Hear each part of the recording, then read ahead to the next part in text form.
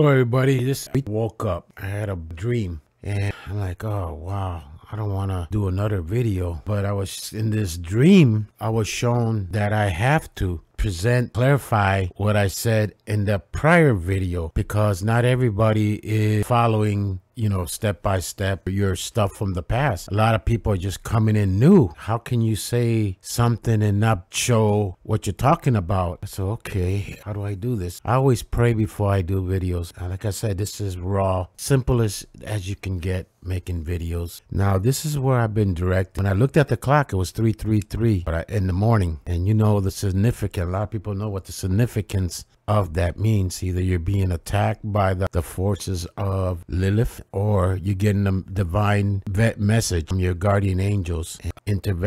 Dream. Oh, what's the word? Pensamiento. Okay, I gotta make this video as short as possible and just get to the point. Okay, here's what I got. This time I'm looking at this from St. Louis, Missouri on April 8th during the eclipse. Okay, this is where the eclipse is going to be located. The sun and the moon in the constellation Pisces. Also, Comet 12P will be in Aries, right above the whale. I call it the whale. And you got Taurus over here. You got Jupiter over here by Aries, Jupiter. And then going downward, you got Venus also in Pisces and the whale. So you got alignment of the message. I'm still half asleep, so I'm putting this out quick. Okay, so we have Aries. We got the eclipse. We got the comet by Aries. That I guess here's the piece I'm relaying. This is from NASA with the eclipse. That's why I picked St. Louis, because it's 2 o'clock Central Time, right by Cairo. I picked St. Louis because I couldn't zoom it. I tagged this location here by Cairo. So at 2 o'clock, this is New Madrid fault. There's been a lot of reference. There's been a lot of discoveries of Nineveh. So it's 2 o'clock Central Time, which is 3 o'clock Eastern Time, where that Pacific location where the X marks the spot. Why is this important? And I hope my brother HourlyWatch and some others could put this together and make some sense out of this, because I'm coming from this from a different angle and he's coming from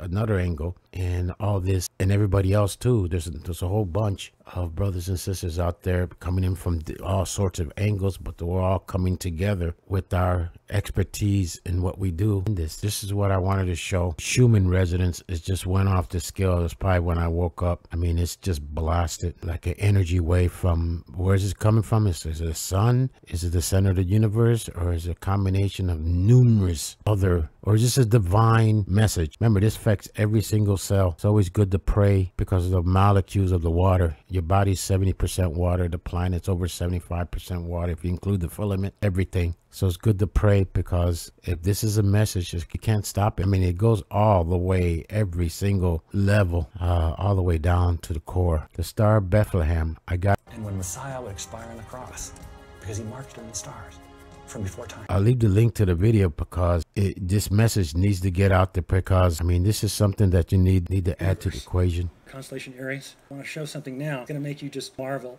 at God. I want you to picture in your mind the geometry 3 o'clock. Lunar eclipse. 3 o'clock. It's not really very hard. You just have the sun and the earth and the moon. They line up. The earth gets between the sun and the moon and blocks the light. Okay, so they're lined up. When you look at a lunar eclipse from Earth, the moon gets, but if you were to go to the moon and look back, what would you see? You see the earth coming between you and the sun, wouldn't you? You'd see a solar eclipse. That's the reverse. So I'm going to do something now that I think you'll find interesting. Now check this out. This is we're now on the moon. This is major. You're standing on the moon. You're looking back towards the sun, the earth. I want to show you now the moment is passing. The moment. Look at that. That's 3 p.m. 3 p.m. That's Aries. Now, the Paschal Ram, the constellation Aries, at the very instant of Christ. Right here, right there where that pointer is at, that's the exact location where Comet 12P is going to be during the eclipse. Just a little slightly above the exact spot, 3 o'clock Eastern Time. Is this a sign? Absolutely. How can I put these two pieces of this puzzle to, I don't know how, but there's somebody out there that knows how to put this and present this and add this to their studies, presentation, ministering, because you're going to save a lot of souls once you put all this together. I mean, you put your stuff together, add this together, add my stuff together, add others together.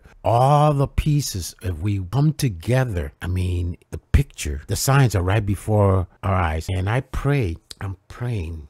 Before I didn't want to come back. Now I want to pray to be around, witness this in April. Lord willing, God willing, Jesus, in Jesus' name. In Jesus' name. That's woken up and making this video, just throwing it out there. And I hope I make 1%. Like I always said, my mission always is save one and try to bring 1% to the table. This is no coincidence. This is a sign. Then you got all those planets in Pisces and the eclipse happening in Pisces, the fish. What more? This is meant for you. You know who you are. Thank you. God bless. Good night. I mean, good night. It's good morning now. 4 o'clock in the morning. Okay.